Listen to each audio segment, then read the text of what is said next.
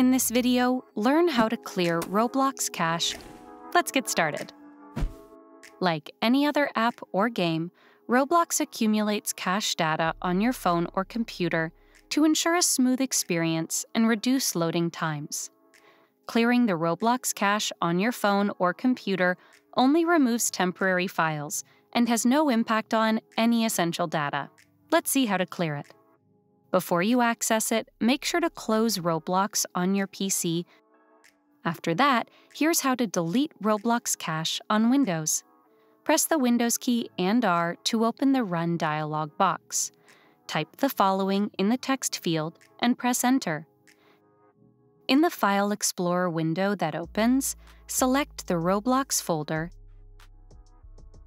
and click the trash icon at the top to delete it.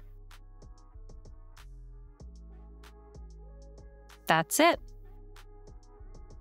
For more tech tips and tricks like these, subscribe to Guiding Tech and discover one of these videos handpicked just for you.